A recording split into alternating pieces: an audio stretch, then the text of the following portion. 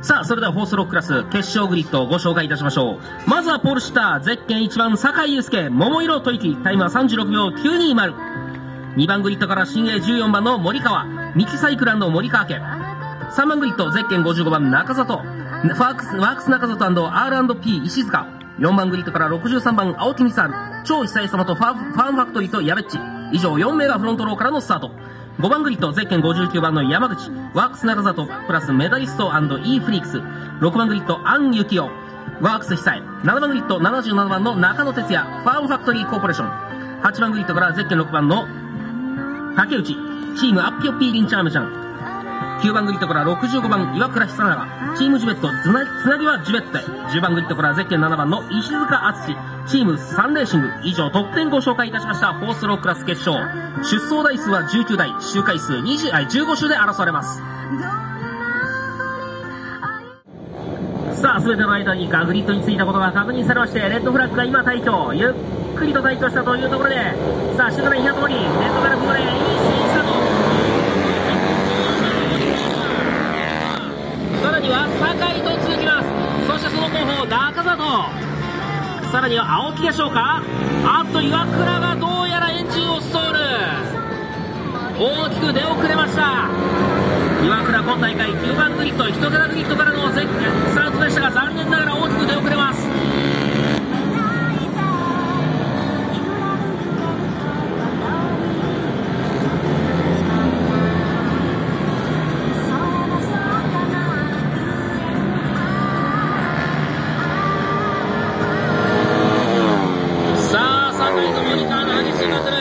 サイドバイサイドで1コーナーのブレーキング合戦、そのブレーキング合戦を制したのはゼッケン14番の森川。さて1コーナーで1台が転倒、こちらは20何番でしょうか。20番ですね。ゼッケン20番小島です。小島が転倒を喫しております。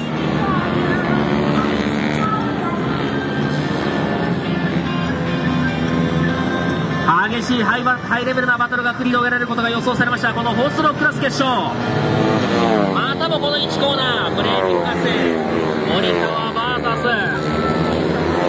酒井祐介。さあ現在のところ森川がレースをリードしております。これに対して予選1番手ポールポジションを獲得した酒井はどこに仕掛けをかけるんでしょうか。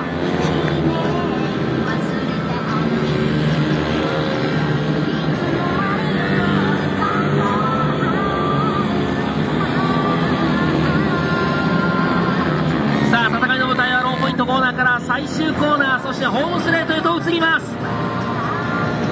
さあこの周回は酒井無理して森川のにつこうとはしない。3番手には中里がつけている。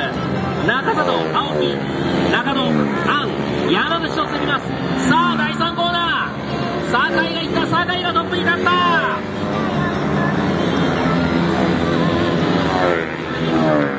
さて非常に深いバンカクでの走行、コーナリングを行っているのが森川。ステップが路面にですね引っかかっているのがよく見えました。トップのマシンは最終コーナーをクリアしてホームストレート上1コーナーへ。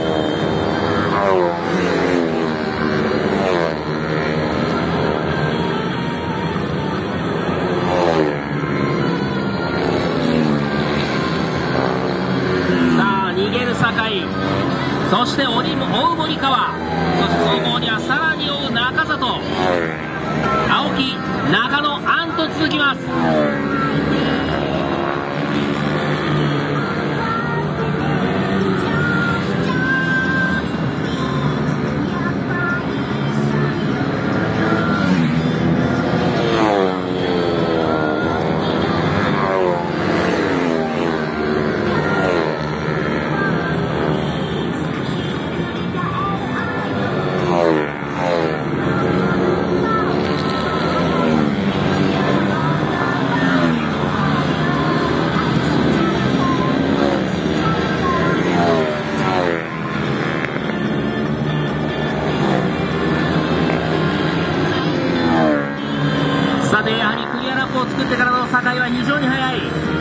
先ほどの周回は36秒9位。おっとこの周回またもや自己ベストをマーク。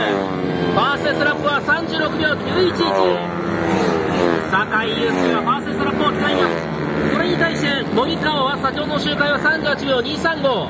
さあ序盤は酒井を抑え込んでいた森川ですが、やはり前に出られるときついのか、酒井祐介の実力はそれほどのものなのでしょうか。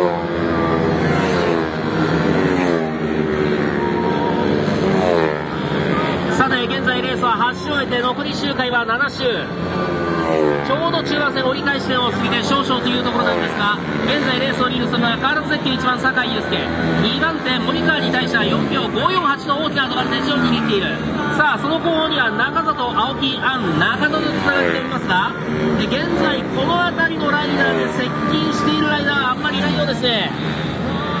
さあ中里の後方1台やこれバックマーカーは被災ですね。被災で抜かれていきましたが、中里の後方に青木と安、この2名が接近しているのみとなっております。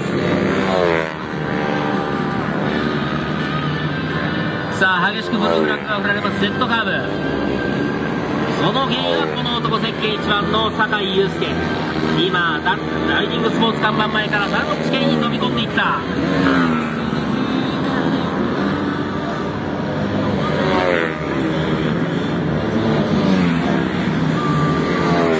コントロールラインを通過、現在10周をクリアいたしまして、残り周回は9周、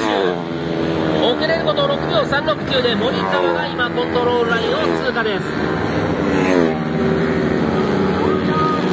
さあ予選のタイム、そしてスタートの技からストップ酒井をですね、掲げる各ライダーにとっては一番の最有力だったと思われますこの森川ですが、やはりですね酒井を一度前に出してしまいますのも誰も止められません。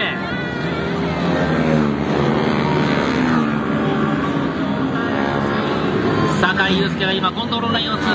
周回数11周をクリアいたしまして、残り周回は4周。さあ一点気になるところといえばですね、この数多く存在するバックマーカー、このバックマーカーの存在によって酒井のバイクから火柱が上がる、火が上がりました。さあおそらくステップでですね設置したものと思われます。さあそれほどの深いバンカクで攻め続けます酒井祐介、今その酒井がローポイントコーナーから最終コーナーを抜けましてホームスレートに帰ってまいりました。12周をクリアいたしまして、残り周回は3周、いよいよ終盤戦も大詰めといったところ。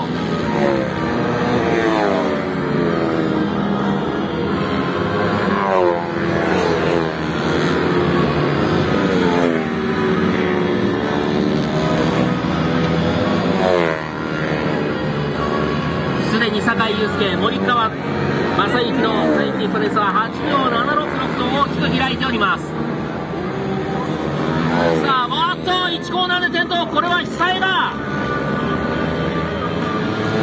久江光弘が転倒、どうやらですね大きなダメージはないようで、久江すぐさまバイクに駆け寄りましてリスタート起動というところ。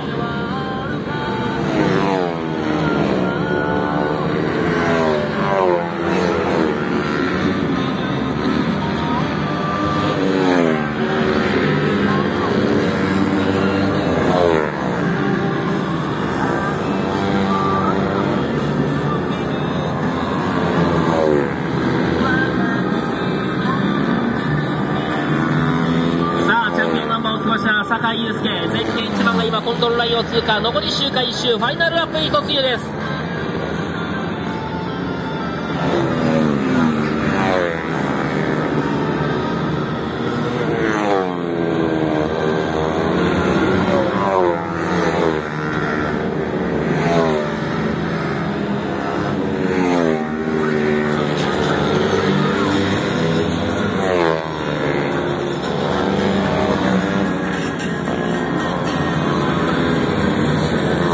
そしてその酒井が最終コーナーを立ち上がり、今トップでチェッカー。さあベストラップは36秒911、先ほどの周回も37秒018と誰よりも早くこのコースを走り抜けております。さあ各ライが次々とコントロールラインを通過していきましたが、今2番手14番の森川がチェッカー、さらには中里、青木、杏、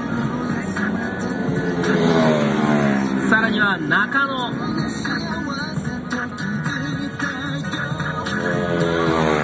山口と続きます。